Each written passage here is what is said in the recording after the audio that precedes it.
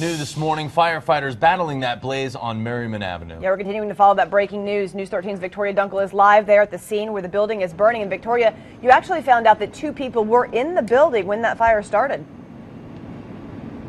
Exactly. We were able to talk to one of the 2 people who were renting an apartment in the back of the building here. This is at 504 Merrion. You can see pretty much the back of the building is gone. We're going to have an interview with one of the men who rented that apartment up there in our next half hour. But what I can tell you right now is, as you can see, we were saying it was near the Ace of Spades tattoo shop.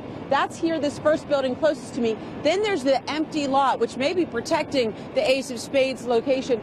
Then they've got this building, and I've been told that on the first floor, when the firefighters got here, they had their hands full with lots of flames. Let me show you some of the video that we sent back in from earlier, and I'll tell you a little bit more about the building. On the first floor, I've been told that there is a consignment store there, and at this point, there's definitely heavy damage. I don't know if it's burned out completely.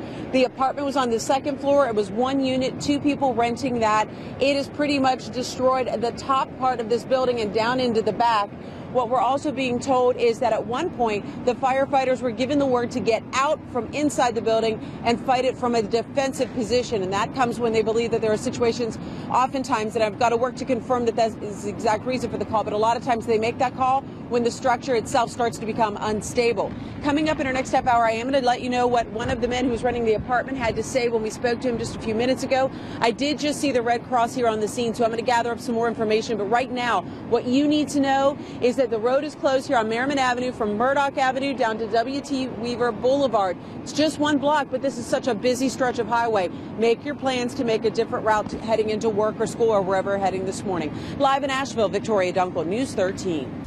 More on the breaking news we were just mentioning to you. Firefighters battling a structure fire on Merrimon Avenue this morning. That's right. Let's go back out live to News 13's Victoria Dunkle. Vic, what can you tell us now?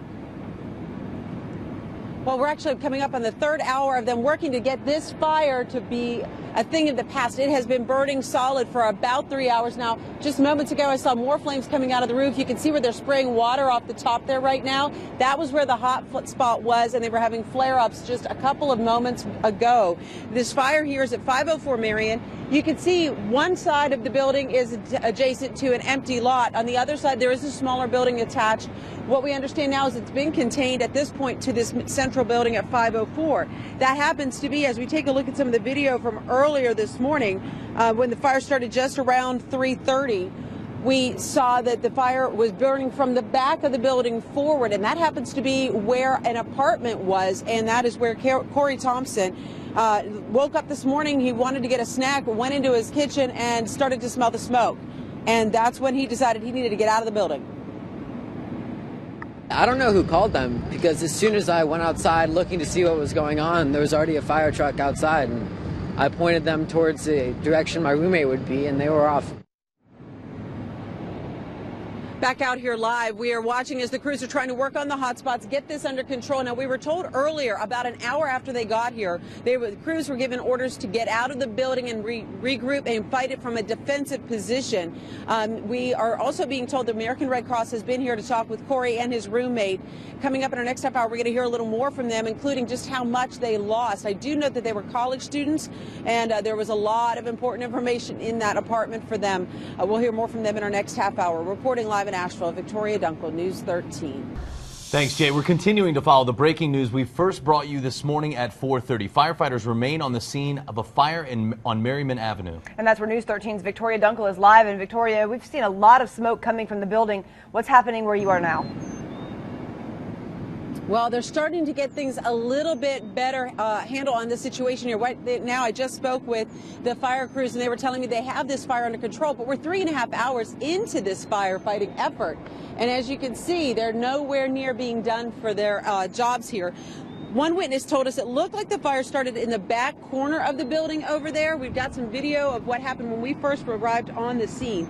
And here's what we know. They got the call around 3 o'clock this morning. Crews tell us when they got here, the building was full of flames, and that is what led to some challenges. They had to really work hard to get an extra amount of water in here to get these flames under control, so it took them a little bit longer on that front. They say that this building pretty much is a loss. Everything inside is gutted out.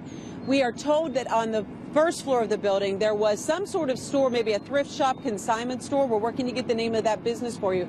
But on the second story of the floor was an apartment. And one of the people who lived in that apartment, Cory Thompson, spoke with us. He and his roommate were there when this fire started. I lost, I guess, my clothes, my computer, all my school supplies and work. And we really just want our cat Fuzzy to be okay. I did check with the firefighters to see if they've seen any sign of Fuzzy around. They said they have not noticed any animals yet. Hopefully they will get good news regarding their cat. And the other aspect, though, is he's right. It looks like he has lost everything. The American Red Cross has been out here and has helped both Cory and his roommate. They are now being sheltered and taken care of in that front. I was talking to the crews here.